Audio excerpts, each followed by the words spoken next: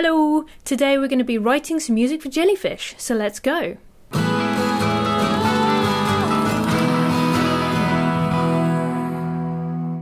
So what's this about? So I recently have got hold of some footage of lots of different types of jellyfish from the aquarium in Paris, and there's huge jellyfish and tiny little jellyfish, and they all move in very different ways and at different speeds, do this thing, and it kind of really inspired me to want to write a piece of music that kind of mimicked what the jellyfish were doing on screen, and to see how that would sound.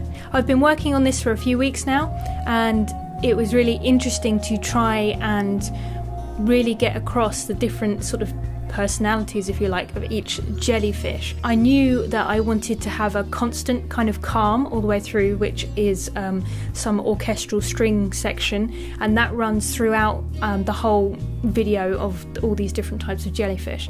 But on top of those strings, I really wanted all these different sounds and maybe some vocal stuff coming in and out to correspond with like what was happening on screen with the jellyfish. If I bring it up now, you'll see there's this beautiful big white jellyfish that kind of pulses and does this. I mean, most jellyfish do this, but it does this very slow pulse. And when I looked at it, I felt like it was kind of like a sonar pulse, but very, very slow. And that is what I wanted to get across with the sound that would come in and out during that section. So I found this kind of lovely electronic whoop whoop kind of sound, and then timed it to every time the kind of the jellyfish sort of squeezed and then released, to give you the effect that very much the jellyfish is making that sound. I did a similar thing with the other types of jellyfish. So there's these tiny little yellow ones that kind of move really quickly, and they were like sort of sprinkles and chimes and things. So each part of the video is a different type of jellyfish, and they all have their own sort of unique sound that I got from watching the video. They all have their sort of unique timing. There's a couple of things to sort of say around that. So is that the strings are fairly constant, and they're fairly constant on sort of on the beat and in time, and then the jellyfish sounds and the noises come in and out, and they go in and out of time because the jellyfish on screen are coming in and out of time.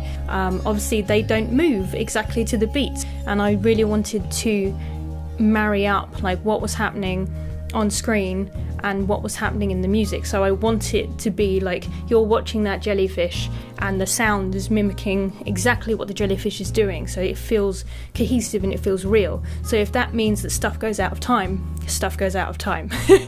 I mean, yeah. The other thing to say about marrying the audio and the visual together is that I wanted to pay attention to whereabouts on screen the jellyfish were. So in the section with the big white sonar jellyfish, there's some other jellyfish that come in on the hard right side of the screen and on the hard left.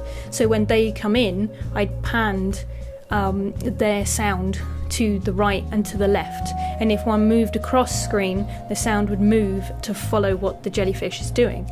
And again, this was very much to just not have a piece of music played over the top of the film.